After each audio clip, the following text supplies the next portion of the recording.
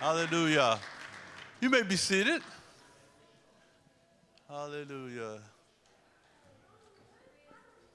Praise God. Praise God. Hi. Good morning, everyone. I want to first say that I am a 1992 proud graduate of Peniel program. Amen. Yes. Yes. Thank you, Lord. Yes. Also one of the lead counselors here at Peniel, and it wasn't only drug addiction that brought me here.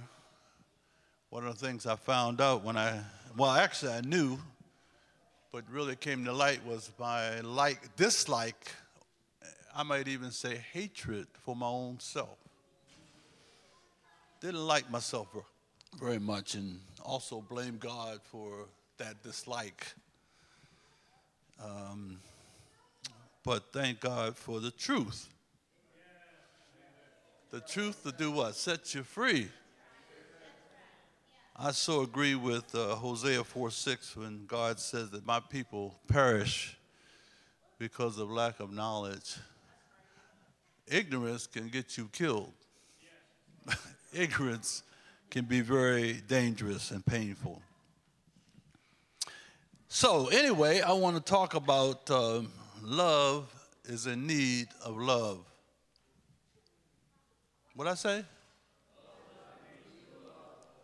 Yes, love is in need of love. It'll make sense. Oh boy, praise God. The most important component in life is environment. Y'all know I've talked about that before. Environment. Environment is so important that God created it first. He created it before he created air. He created air, which is environment, before he created the birds that he put in it. The same thing with soil. He created the soil before he put the plants. Environment is what sustains a thing. Everything that exists was designed to live in a prescribed environment. All countries manifest their uniqueness through culture. Culture is observable and distinctive. Culture is also both personal and corporate. Culture is revealed in the essence of people, and culture was created first before people. God put people in it. Every country has a currency by which it conducts business. The currency of the kingdom of heaven is faith. However, the culture of the kingdom of heaven is love.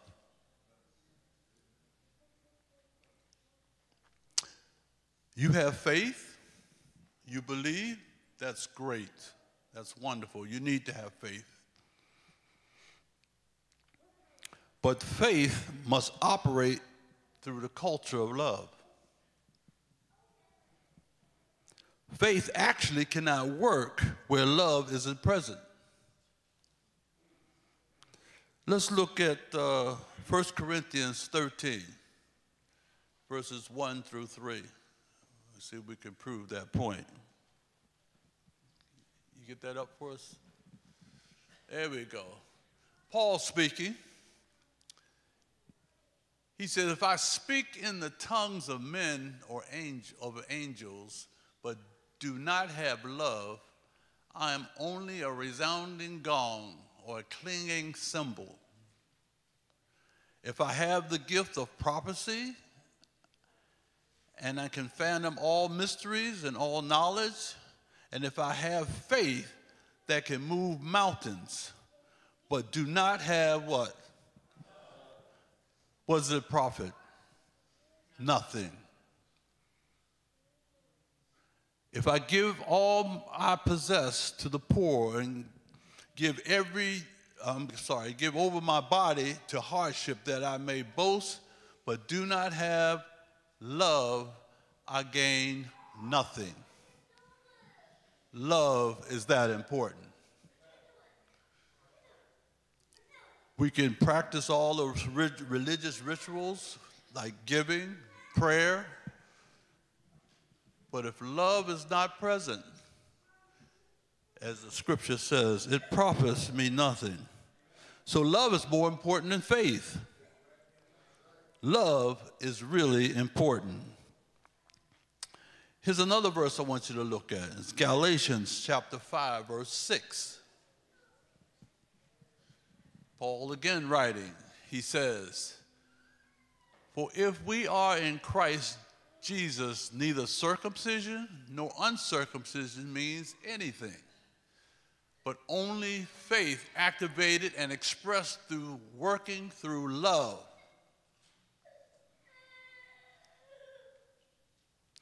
So Paul is telling us that our rituals or non-rituals aren't important, but faith has to work through love. We can do all the religious rituals like fasting and prayer, as I already said, but these things can be nullified if love is not present. The whole operation of the kingdom of God is in an atmosphere of love. So love is the culture of the kingdom of heaven in which faith functions, and we must live by faith, and faith can only work if there's an environment of love. Think about you in your own life and things you do. We're going to get deeper into this thing of love, and we're going to make some points here. So without love, everything shuts down. Remember, maybe you didn't think about that before, never had that thought. Everything just shuts down. Self-love is a product of self-worth. Now, you remember I said before, one of the things I discovered when I came to Peniel was that I didn't like myself. I allow other people, and some of you can relate to that. You know, people tell you you're no good, you'll never amount to nothing. You know, my father wasn't around. I didn't meet my father till I was 16 years old. And when I did, I was very angry. He wasn't in my life. But all these negativities and all this input and all this opinions of all the people helped shape who I was. And I was a person who didn't like himself very much. You know, we found in addiction most of the time, one of the root causes is pain, low self-esteem, abuse, abandonment, issues like that. Well, I checked all the boxes. Thank God for Peniel.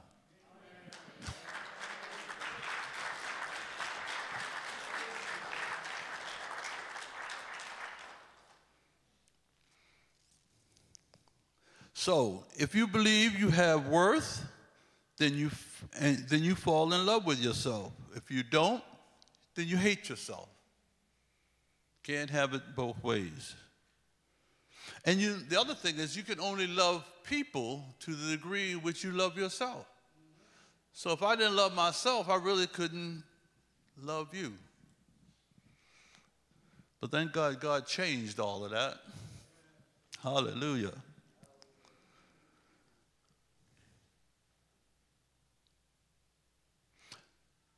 So you can never discover your self-worth until you discover God. And that's what happened here at Peniel. I had a face-to-face encounter with the only true and living God, and my life began to change. Praise God.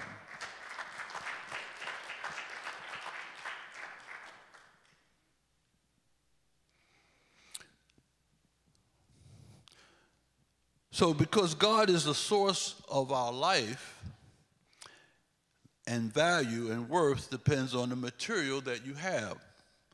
Let me give you an example. Now, speak to the ladies because they like to shop. And if you think like my wife, you got shoes. You probably got, a lot of you ladies got shoes stored away. You probably got a whole closet just full of shoes. Okay, let's look at this. Right now, let's say you're in a shoe store and you want to buy some shoes. I lost some of y'all already, right? Okay, so you go to the rack. There's all sorts of shoes there. Now, you find a pair of leather shoes. Leather comes from cows. They have one price on them. You look at another pair of shoes. Ooh, they made from snake skin. Then you look, you find another pair of shoes, and they made out of gators. All right.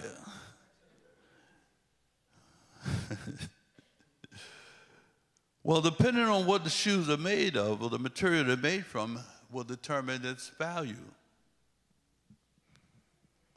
Okay? Or their worth. Different shoes have different values and different worth depending on the material of which they're made. True? Because cows are more common than crocodiles, of course, the cost would be different. Or gators. I don't know the difference, but anyway. Gators probably cost more than a cow because they're more valuable. So you know the source of where something, when you know the source of where something comes from, you know its worth. Rocks, for example, come from mountains. Rocks aren't worth anything. But diamonds, on the other hand, now they have value. If I took a rock and broke it, I have more nothing. I had nothing, I break it, I still got nothing. But if I take a diamond and cut it, it still maintains its value.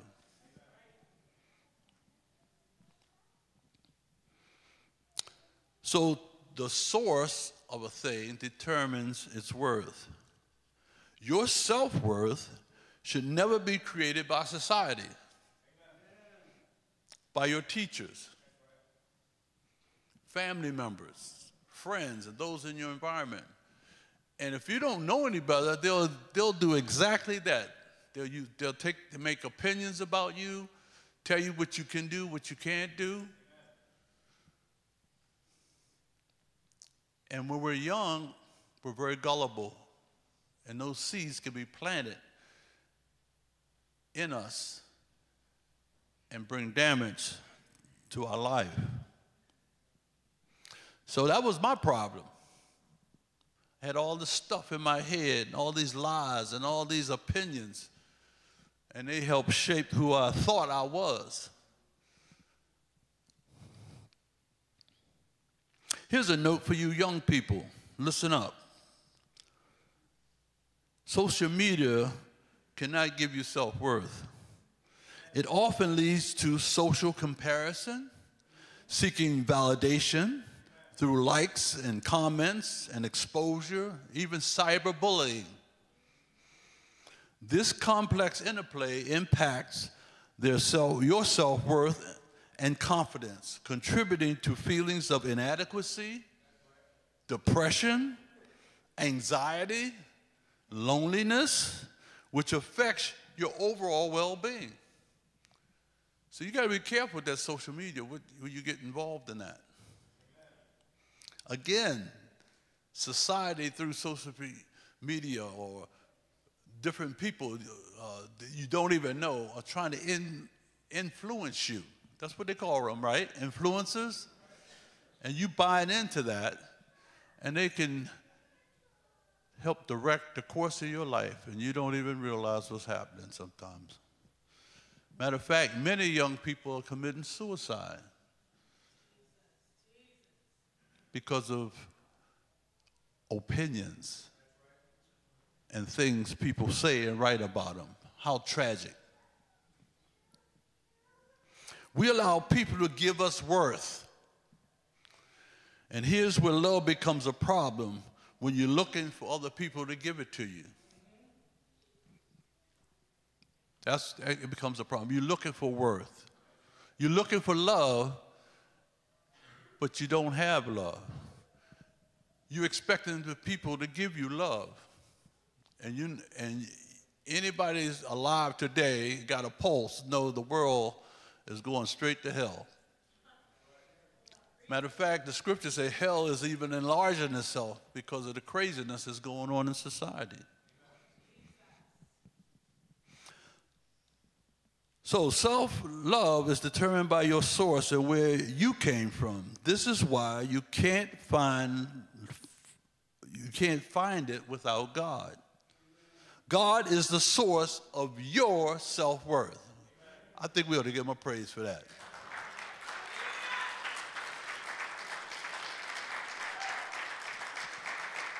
People ask you where you come from. I'm originally from Baltimore. Some people say Pittsburgh, this and that. No. You came from heaven. I think you want to go back and visit, right? Oh, okay. God created us in his image, in his likeness, in his substance, his nature. And this means that God is the source of true love for yourself.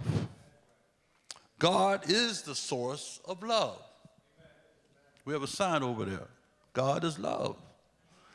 This is why the Bible says he is love. If you want to know the value of a thing, check out how much they're offering for it. And we do it all the time. We go shopping, right? You see some, check the price. Oh, man, I can't afford that. Oh, you know, check the price. You see what it's worth. So guess what God did? So God decided he wanted to buy you back. Christ didn't die for you to give you value. He died for you to prove your value.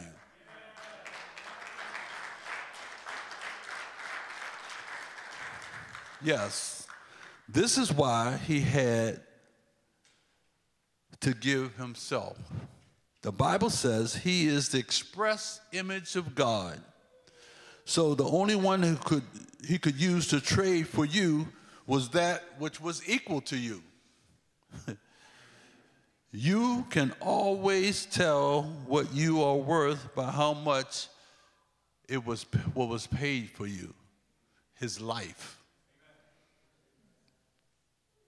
Now we're getting the meat of things, what you're really worth.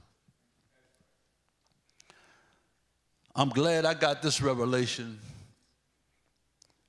while I was here at Peniel, and I hope God has given you one for yourself. I no longer hate or devalue myself. I'm a rich man because God is wealthy. We are as valuable as God is valued. He paid himself to buy us back. God truly is love.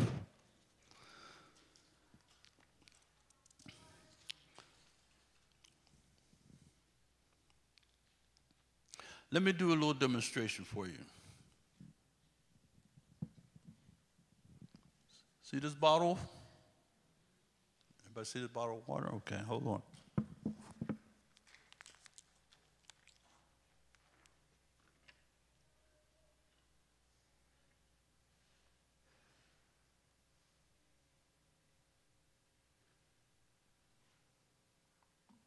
That's what God did. This bottle represents God. This is you. What is the value of this?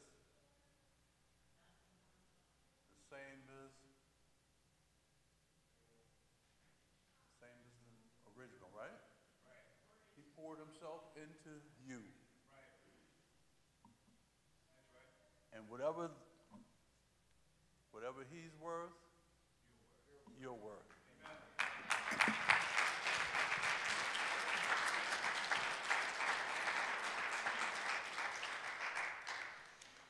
Yeah, the value of that liquid in the glass is awesome.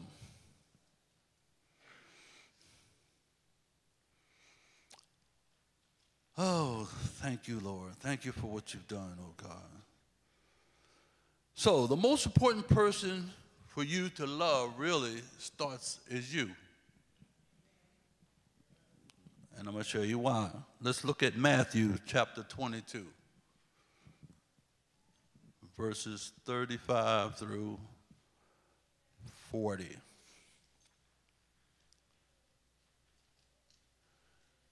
You got it? Okay, it says, one of them, an expert in the law. And this is one of the Pharisees. Now, this was a question that was asked of Christ, Jesus. And the Pharisees, again, they studied the law. The Pharisees were so strict when it came to the law, they extracted from the Old Testament, from the prophets and from Moses and all that they could find in the Old Testament laws. There were 669 laws they extracted from the scriptures. And their goal was to prove themselves to be righteous, so they were trying to keep all 669 laws. Now, that's an impossible task. But they wanted to be righteous. So this expert in the law came to Jesus to test him. Next one. Teacher, which is the greatest commandment in the law? You mean out of 669 laws, he wanted to know which one was the greatest of all of them?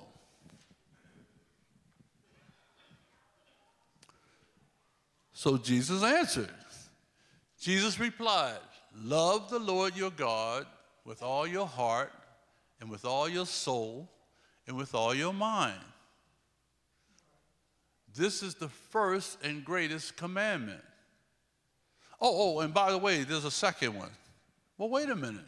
He asked them what was the one commandment. Well, Jesus had two answers for one question.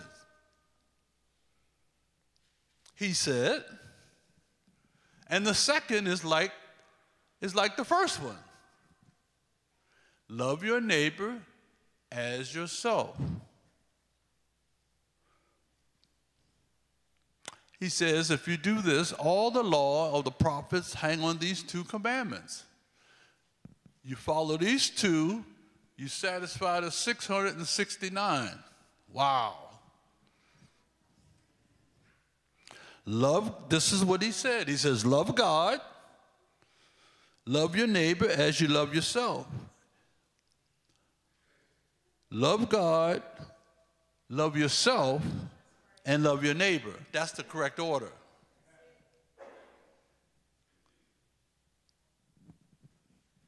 Love God, love yourself, and love your neighbor. That's what he said.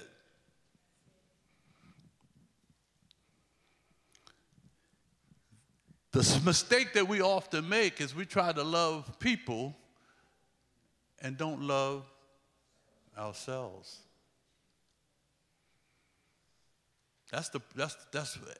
You remember I said before, we go looking for love. So we want people to love us. But that's not what the scripture says. The scripture says, no, you got to love you before you can. I can't give you something I don't have.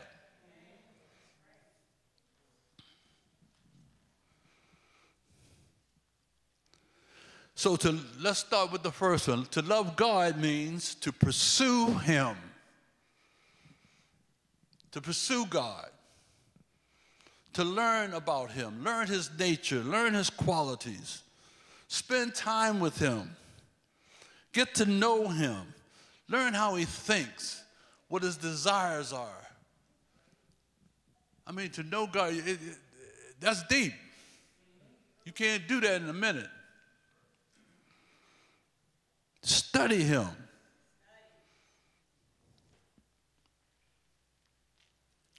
Then he said, love your neighbor as you love yourself, meaning the same degree in which you love yourself is to be exhibited to your neighbor. We need to stop trying to love others first. This is the reason we've been hurt. We don't love ourselves, and we need people to love us. This is why a lot of us can say we've been manipulated, abused, hurt, mistreated, because you put yourself in a vulnerable position, looking for somebody to fill a void that they can't fill.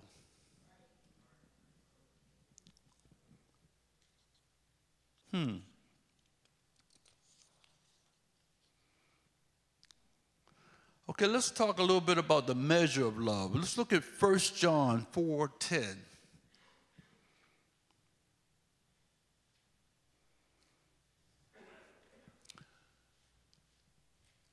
This is love, not that we love God, but that he loved us and sent his Son as an atoning sacrifice for our sins. Next. Dear friends, since God so loved us, we also ought to love one another. No one has ever seen God, but if we love one another, God lives in us, and his love is made complete in us. This is how we know that we live in him and he in us. He has given us his Spirit. Okay. Love your brother. This is a law. This is a commandment. This is a law. And God has given that to us to follow. And to do that, we have to understand that we humans have basic needs that are inherent in our nature. We're talking about how we're going to love now. I'm going to give you a list. Again, inherent, these are basic needs each one of us have. Number one, you can write them down if you like. Humans need to be valued. Every person is valuable. Every human needs to be respected. All humans need to be affirmed. We all need affirmation. Even God did that for his son Jesus. You remember on the Mount of Transfiguration? He said to the three, Peter, James, and John, who was with him, he said, "This is my beloved son. Hear ye him." Every human needs to be touched.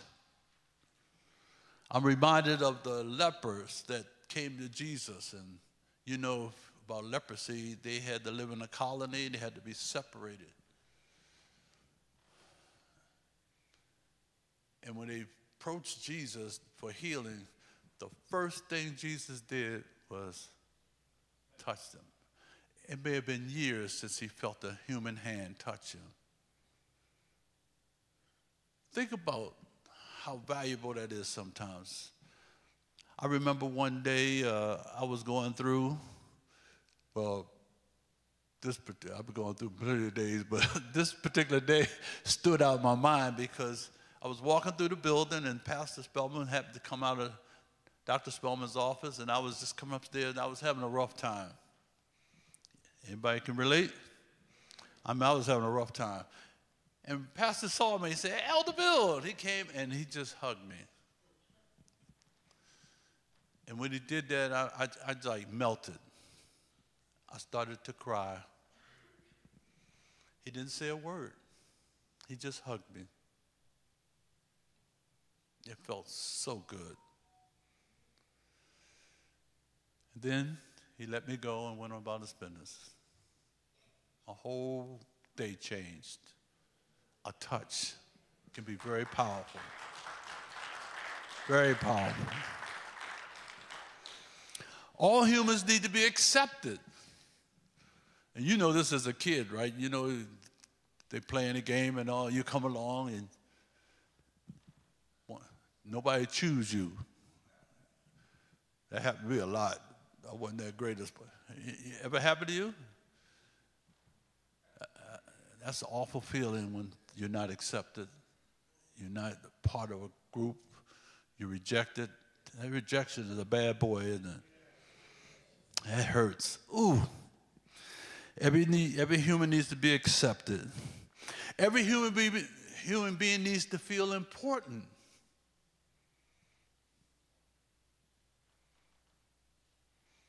This is a good one for you husbands. I know my wife comes to me sometimes and says, honey, I need to talk. And the Super Bowl's on. Oh, man. Timing is awful.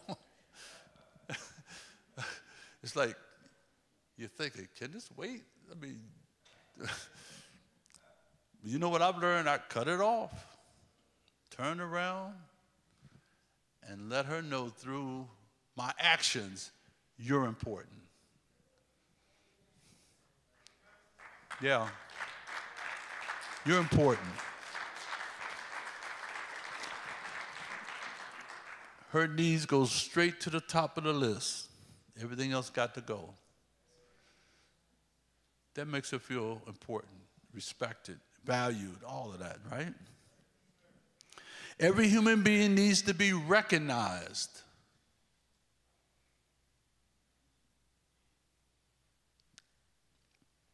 All humans need to be connected, to feel that they are a part of something. That's important. This is innate quality that we have. All humans need to be included. If they don't feel included, they will leave you, and they won't be happy. This list is not wants. These are needs. A need is that which is required to function. In other words, if anyone lacks any of these, they start to malfunction. You know, a need is like gasoline for your car. And we all been there. If you don't, you got this $25,000 car sitting out there and you don't have any gas, it's going to malfunction. It ain't going nowhere. It's going to malfunction. So if you equate that, look at that, the needs that we just talked about as that important for human functioning. Now, this list is how you love someone. We'll talk a little bit more about that in a minute. So if my wife feels that she's not valued, if a wife feels that she's not valued, her husband starts to malfunction. Or if she doesn't feel accepted by her husband, or vice versa, again, they begin to malfunction. Oh, we get the picture, I think. Again, their needs. So, I'll be wrapping this up in a minute here. All right, so let's talk about what is true love. Well, love, I'm going to give you a definition. True love is a decision to meet the basic needs of another human being at every opportunity. That list that I just gave you, you need to write that down, study it, memorize it, put it on your refrigerator, whatever. Because whenever you meet somebody, you're obligated to address that list.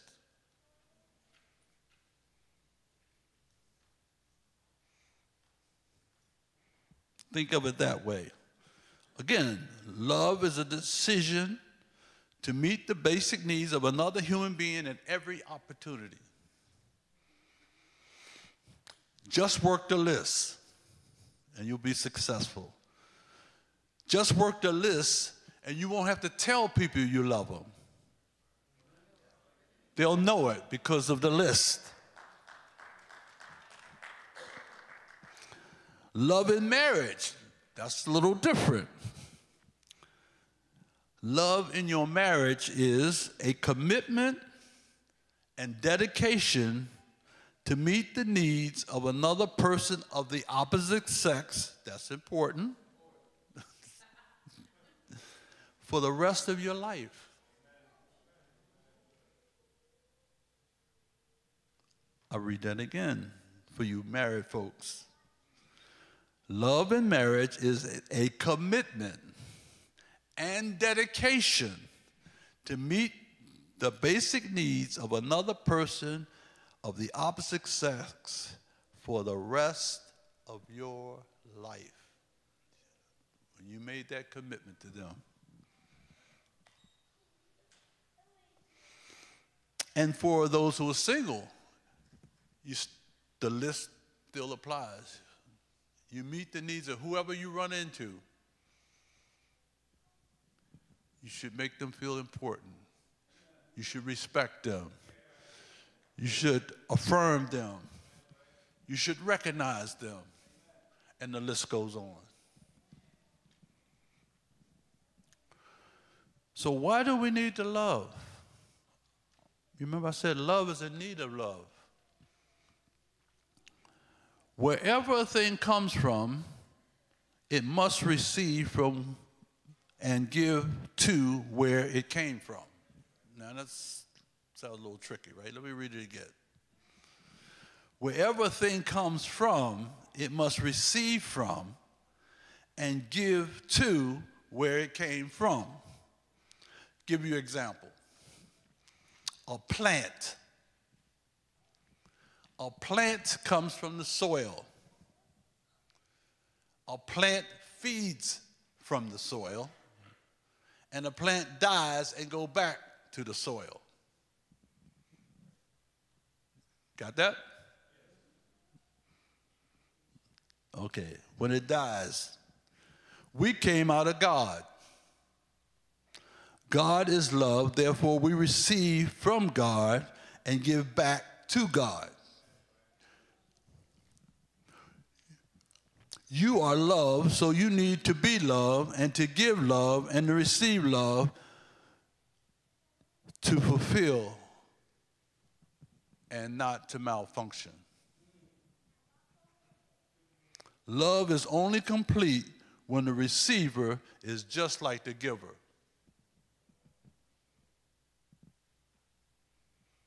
Again, love is only complete. There's a cycle there, right? When the receiver, the person who receives the love, has to do what? Give it back.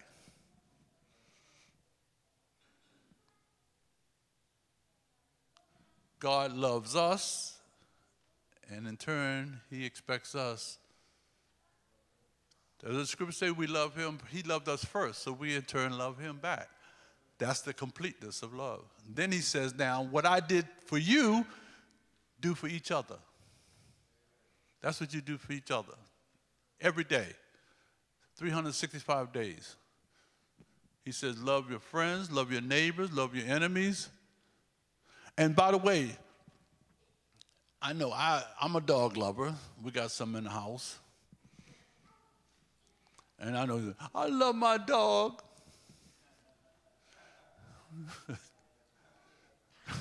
I love my dog. But your dog can't love you. He can't. He can't. I got a debate going over in this corner over here. So. The Bible says for every animal that was made had a mate. But for Adam, there was nothing suitable for him. Now, he had a whole earth of animals. didn't fit. Love has, okay. This is why God created you. He says, you can't give love to something that can't give it back. The cycle's not complete.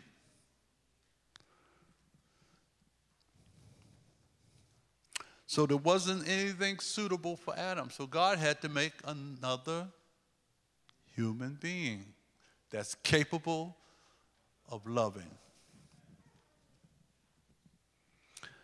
So this is why God created you and me. God is love, and God needed someone to love. And the one who receives the love he has is you and I, who are able to give it back.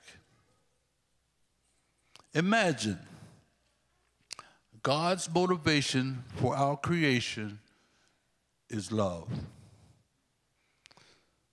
So God didn't decide to love us. He created us to love us. So dying for us was easy. Come on, give him a praise.